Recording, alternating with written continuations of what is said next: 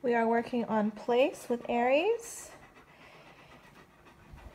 His only job is to stay on place. He can be in a sit, he can be in a down.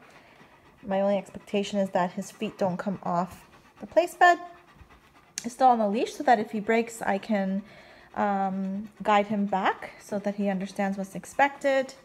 He's doing really well. I can bend down, stand up, walk around. And within a few minutes, he'll settle and lie down and fall asleep on there. This will be really helpful for his owners when they have guests come over. And although he is a friendly dog, when guests come, he jumps all over them, he mouths them, he chews their shoes. He still has very much like puppy behaviors, but he's a big boy, so we can't have that. So this will be excellent when guests come. They can send him to place. He can stay there until their guests come in, get comfortable, and then once he's calm, he can say hi. So this will really get him away from the door and help with that. Good boy, Aries. And I'm also trying not to be too excited with my voice, because when I overpraise him, he has a tendency to break.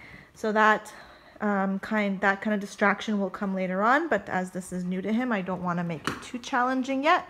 So I'm just moving around and giving him very soft praise. Good boy, Aries. Good boy. Stay tuned.